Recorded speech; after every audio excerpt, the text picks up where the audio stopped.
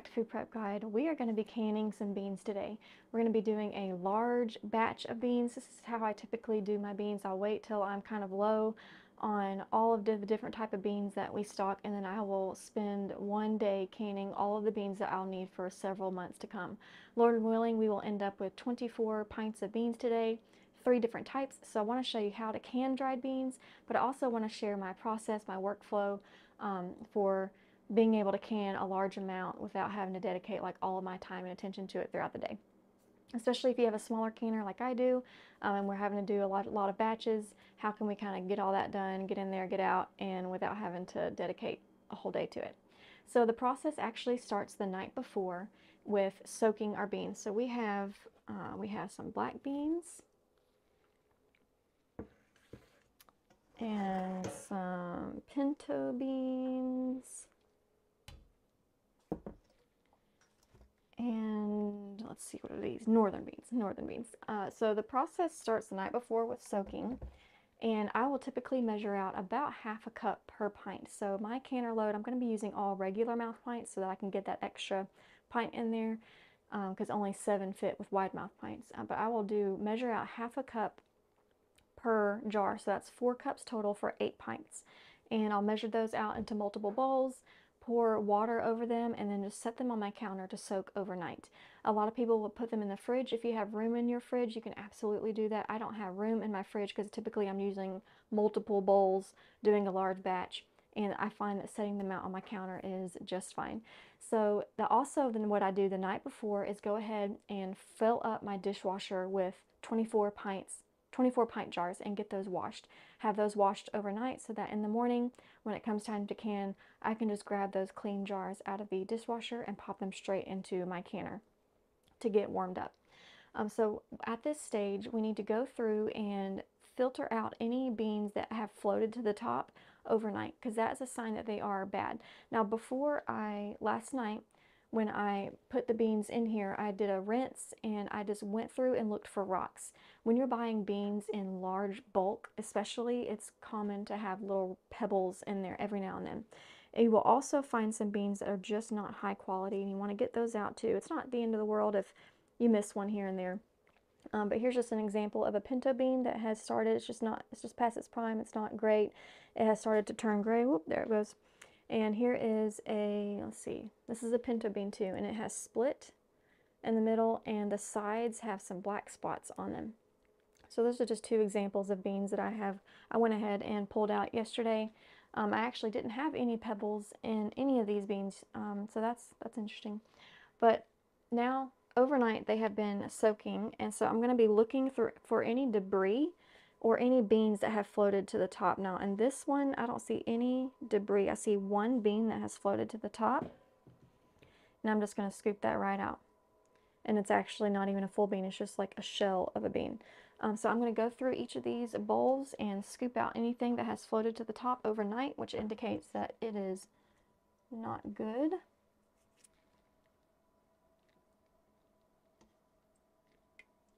Okay, we just had just a handful of beans floated to the top. So at this point, we need to drain the water off of these beans and get them boiling. So to start, I'm only going to be doing 1 batch of beans at a time. So let me just go ahead and drain out this water real quick. And once you drain that water, you want to go ahead and give it a good rinse with cold water again. Get off all of that water. And that's just going to help. The soaking overnight process just helps break down those enzymes and stuff that are in those beans that can cause digestive issues. And getting it out of the water that has soaked in overnight and really rinsing it well helps with that process. So now I'm just going to cover this with water.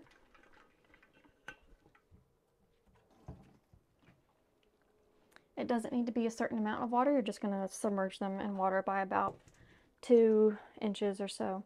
And then we are just going to bring this pot of beans to a boil and let them boil for 30 minutes. And then we'll move on to the canning process. So we'll be back after this pot has boiled for 30 minutes. I have been keeping an eye on my timer and we are about 10 minutes away from being ready to get into the canner. So at this point, I will go ahead and prepare my canner. To prepare my canner, this is a digital electric canner, the Presto, and I'm just going to select pressure can, and in this canner you go ahead and set your processing time at the very beginning. So to can beans for pints, you're going to need to process for 75 minutes. For quarts, they need to process for 90 minutes. Of course, you will need to adjust for your elevation. You might need to add some minutes if you are in that elevation range. You can look up a chart online. You can type in elevation for canning or something like that, and it will tell you if you need to add some more time to that. So I'm doing pints today. I'm going to be pressure canning at 75 minutes. I'm just going to push this knob until it says 75. Click OK, and then it tells me to insert my jars. First, I need to get my canner water going. For this canner, we need 3 quarts of water to be in the bottom of the canner. I'm going to make sure I have my canning rack, and I do, very important. So I've already measured out 3 quarts of water into this bucket, so I'm just going to go ahead and pour it in real quick.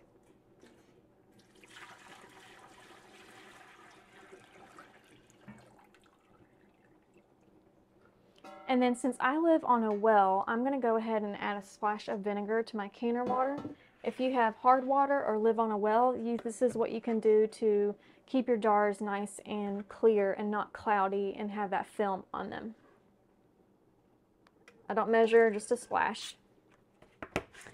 Now I'm just going to turn around to my dishwasher and get 8 of those pint jars that we already washed overnight while we were sleeping, and I'm going to fill it halfway with water. Just like that. Fill the glass halfway with water and then place them in my canner. I'm going to go ahead and load up all my jars.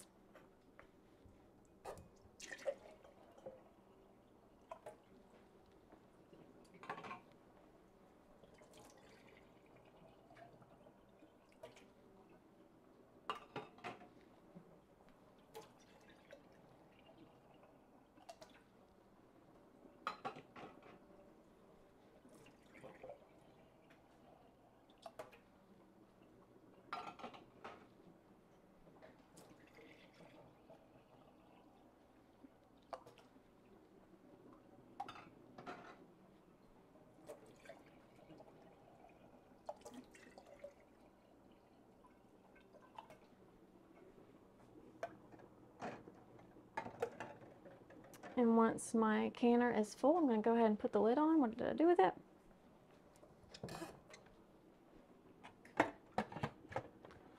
Lock it in place, put my lever down, and then click the next button. And now it says warm. So this is going to go ahead and warm up my jars for me. It will beep several times to let me know when they're done warming, and it will probably be about the same time that my pot is done boiling. That's hopefully what it'll do. It usually takes about 10 minutes. So after these have been boiling for about 20 minutes is when I go ahead and start prepping the canner so that everything is ready at about the same time. My timer just went off for the beans and my pressure canner is done on its warming cycle, so I went ahead and turned my heat off, and now I need to take my jars out of the canner and we're going to dump that water out. The purpose of that water is just to hold the jars down so they are not floating all over the place, and having the water inside the jar probably helps conduct the heat a little better too. So they're usually pretty hot when they come out, so I'm just going to go ahead and use my jar lifter for these. I'm just going to empty out all the water.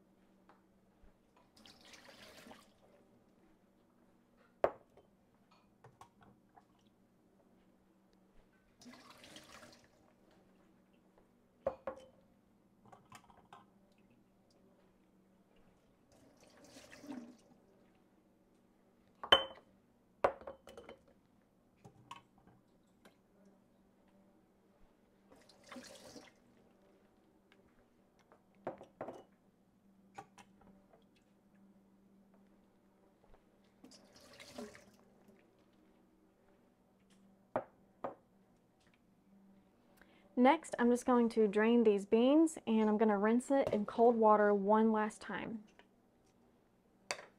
Get all of that cooking water off of the beans.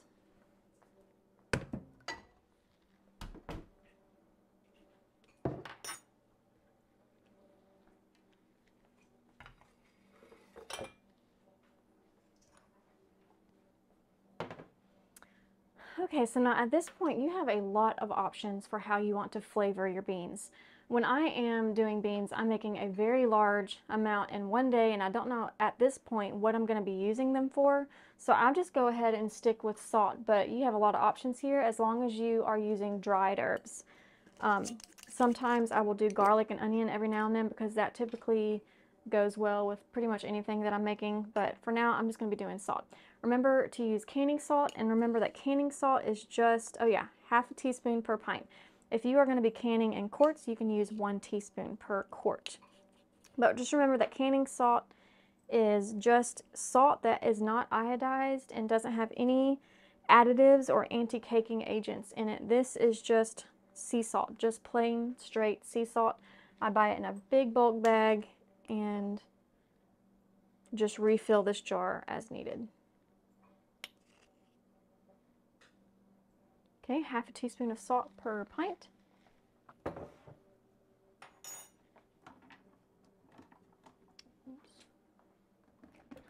Now it is time to fill our jars, and we need to fill our jars to a 1-inch head space. Don't want to get that strainer all the way on that eye over there. Okay.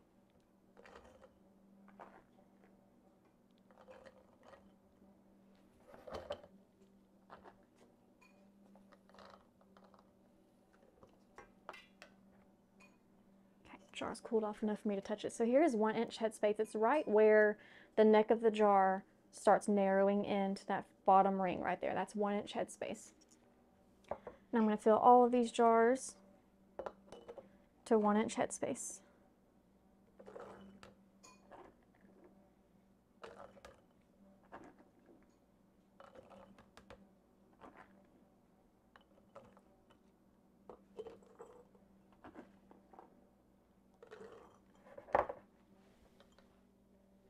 Might be a little bit too much in that one.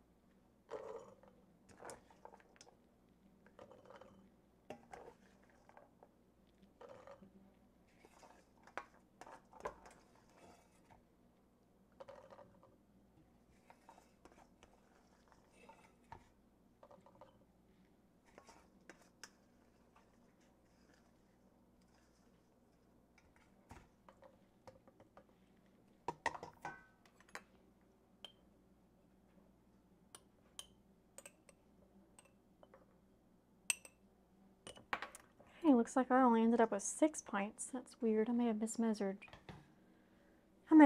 Last night. Oh well. So next is we need water. Now this happens to me all the time. We need to top it off with boiling water. I forget very often. So I will just put my water on from my sink as hot as possible, and I'm just going to fill the jars with water to 1-inch head space. But just so you know, the exact proper tested way to do it is with boiling water. I've used just hot water plenty of times. So I'm just going to fill.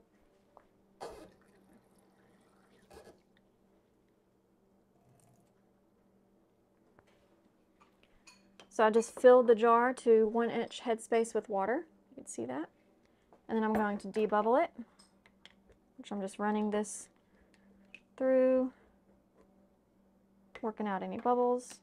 Okay, I've got my damp rag here, or paper towel, just with some water, and I'm going to wipe the rims and put a clean, warm lid and ring to fingertip tight, which just means I'm going to go to the point of resistance and stop there, and then place it in the canner. And I'm just going to keep on doing that.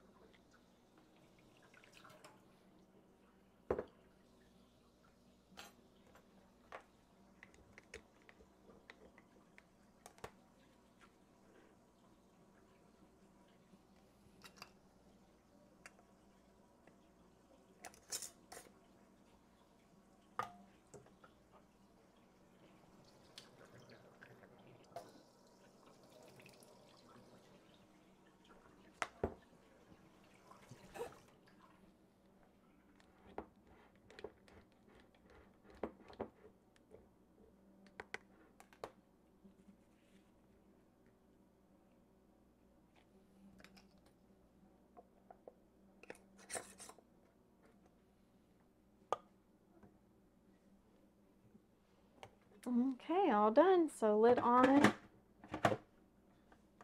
Oops. Put this lever down. And then on this canner, all we do is click the next button. And you'll see a sign that says heat, and it's going to be coming up to heat. Now, at this point, I don't have my gauge on. I don't have my weight on here. But then when this thing starts beeping at me, letting me know that it has come up to the right temperature, then I'm going to be placing on this weighted gauge up here, and then it will start going into the building up pressure stage, and then it will automatically go into processing time. All I have to do is come up, put this thing on, click the next button, and I don't have to touch the canner anymore until it's done. The next step in my workflow of just working through multiple batches of beans is to keep an eye on the timing of the current run of beans in the pressure canner. So right now we're at 26 minutes. So remember, we need to boil the beans for 30 minutes before they go into the canner. So I will just somewhere around the 30-minute mark on the timer, I will go ahead and start the next batch of beans. Bear in mind that even though this says 26 minutes, it doesn't mean that the canner is going to be completely done in 26 minutes, because it still has a cool down time for where that pressure is having to come down slowly, and release that pressure slowly. So this is actually going to be more like probably 45 minutes or so. But that's just kind of how I can keep myself on track throughout the day. So I've got my navy beans here, my northern beans here, and I've already rinsed them out really good. So now it's just a matter of covering with some water again.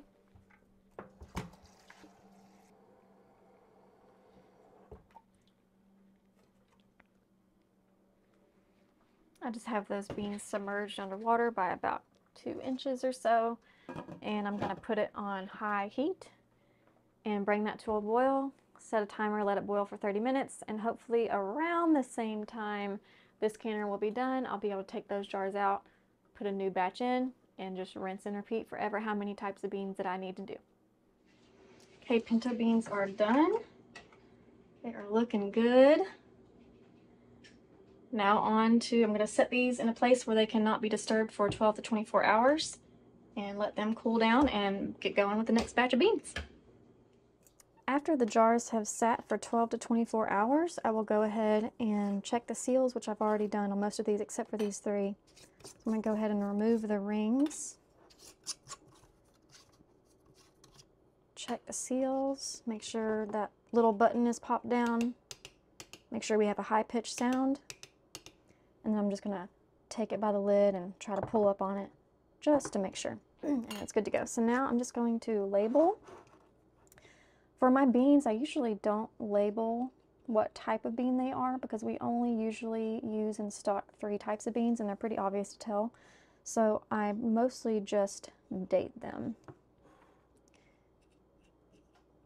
And really, I could get by with not dating them because these are going to be used within the next 3 to 4 months. But I don't want to get out of the habit of dating because dating is very important.